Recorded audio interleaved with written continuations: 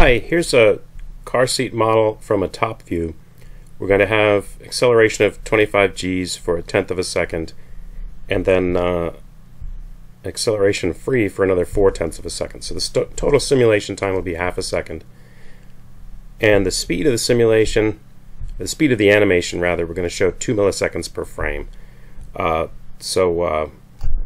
Maybe 50 milliseconds per second, about a 20th of real time. I'm going to start the animation.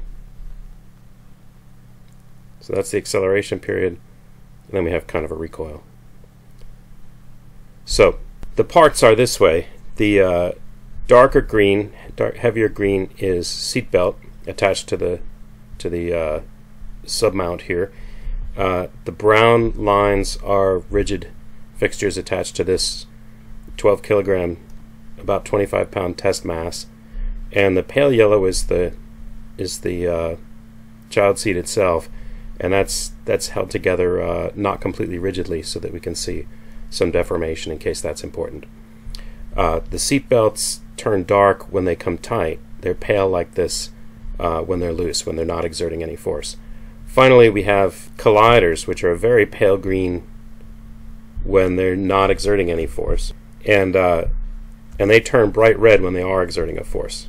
We'll find a time when something's bouncing, the collider lights up so that you can see what's going on. You can see also the seat belt doing the same sort of thing, becoming emphasized when it exerts a force. So thanks for watching.